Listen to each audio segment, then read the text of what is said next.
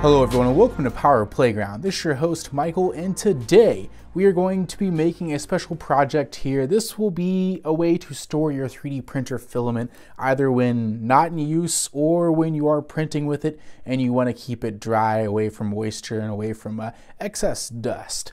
So what you're going to need here first is a large plastic container. I highly recommend you pick up one of these that has these, this particular seal here. You notice there's like a foam type seal all around the edge of this container top. Sometimes it's on the actual container itself rather than the lid or top.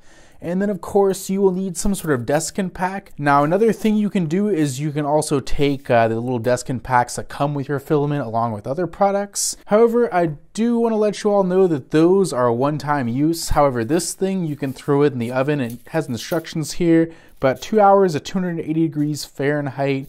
And yeah, you just stick it in the oven for 2 hours at that temperature and it will recharge and dry out, so you'll be able to use it again. Now, if you're just looking to store filament, all you need to do is just go ahead and stick one of these desiccant packs in here. I recommend putting blue tack on the side with a porthole, if it has a porthole like this.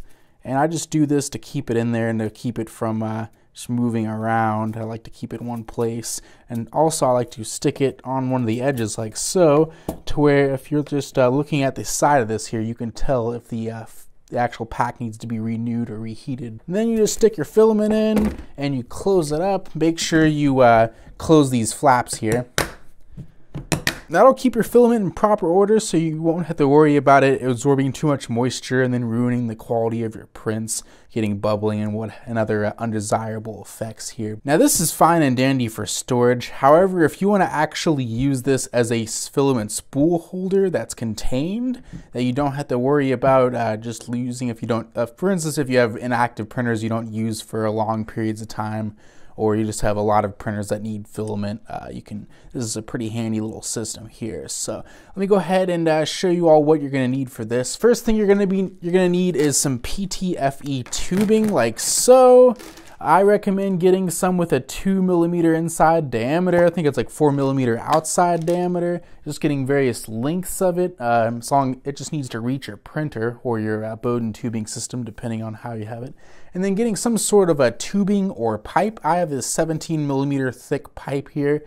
And then I have 3D printed these little brackets here with the, they have like, there's like little M5 bolts I have as well. Now you could get proper fittings for your PTFE lines, or you could glue them in with some hot glue. I'm probably just going to use a bit of blue tack like I did with the actual the desiccant pack. So just a bit of blue tack here. I'll keep some more on standby. And then of course, let's go ahead and talk about tools we'll be needing here. You might need a hacksaw or some sort of a saw or cutting type instrument in order to cut your tube down to size in order for it to fit inside of the case, which is what I'm going to have to be doing here today. And you'll need a power drill or just a something to put holes in the actual box here, along with your fair share of drill bits. I'm going to be using M5 along with an M4 drill bit, or 4mm and 5mm drill bits here for my applications, but you can improvise and just get whatever's close enough. It's not really a precision application we're dealing with here. That's just what I have on hand. I'm gonna go ahead and prep everything. I'm gonna go ahead and take out our filament spool and our desiccant pack. First order here is I want to go ahead and flip it over on our bottom. I'm going to go ahead and get our 4mm drill bit. Now for this particular box here, I'm going to be using two printers, one with a single extruder and one with a dual extruder. So I want to get about 3 holes. I don't want to have them on the center because that'll create unnecessary strain on the filament. Basically, you want to have it closer towards the end of the spool, but not like super off to the end here, just because it'll get in the way of other things. So I'm going to drill them about here. Going to use an X-Acto knife to clear out all these shavings, and I may even drill a bigger hole. I'm not sure here at this point. As long as you don't pinch the tubing, which is pretty hard with this PTFE tubing. And of course, you don't need to use PTFE tubing. If you get like a different type of tubing, make sure it's not able to kink as much. You need to make sure the actual filament can smoothly glide through it. If you do have some non-PTFE tubing, I recommend going with a actual larger inside diameter tubing. Okay, so let's test our fitment here real quick. Yeah, that's actually perfect. So in the end, I'll go ahead and shove those through. First, I need to mark and measure for these guys here. Okay, so 32.5 is our measurement. I want to try to make them as level as possible. You want to mock up where your spool will be so it doesn't hit. And some spools are bigger than others, so yeah, you want to make sure that you kind of want to hit the center to where there's ample room on multiple ends here, and just figure out where the pipe's going to be. So it'll be about right there. What's that measurement at? That's going to be where our screw holes will line up with. Looks like about 160 millimeters. Just going to do a little mark line here, and then I'm going to go ahead and just make sure I'm lined up kind of or as in the center as I can. Do the same with the other side. I'm going to line up this line here with the top of our deal. This will get us close enough to where we need to be at least. And I'm just going to use this little scribe tool to mark a little hole, get it eyeballed in there. As long as we're not totally cattywampus and out of alignment, we'll be good to go. Get our other end going. Deburr these holes real quick. Stick our M5 bolts in. Have to grab an Allen key here real quick.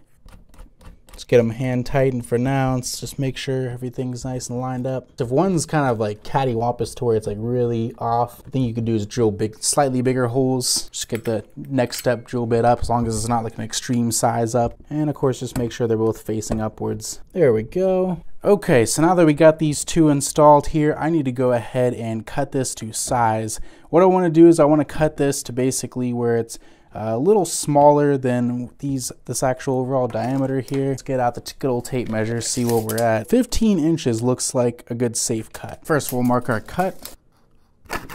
Now I've got some PVC pipe. I'd probably recommend getting something a little bit more solid than this, at least with a bigger wall. This is a little bendy for my liking here, but it will work for the time being.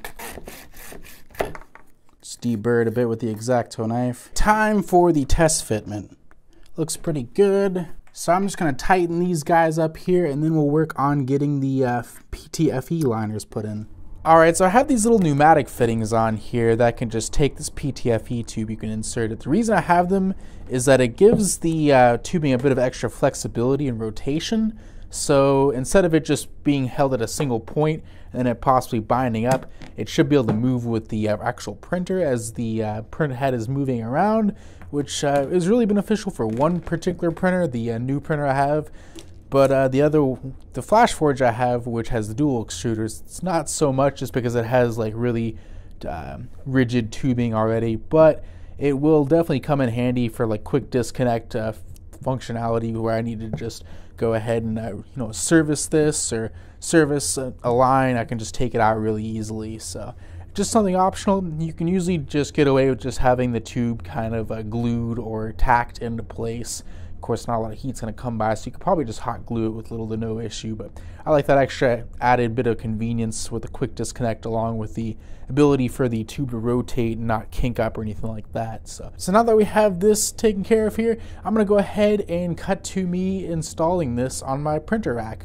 Alright, so I'm just going to go ahead and cut the tubes to size here first, and the way I do that is I get a pair of side cutters, and then once I have made the cut, I use a scribe tool or something with a pointy end to basically force the hole back open to its proper shape. Make sure that the tubing isn't too long or too short to prevent it from kinking or snagging. Once you have the tubing connected to the printer, you are ready to start printing. And that is how you make your own filament storage box. If you liked the video, go ahead and hit that like button, consider subscribing, and check out some other videos. And as always, have a great day.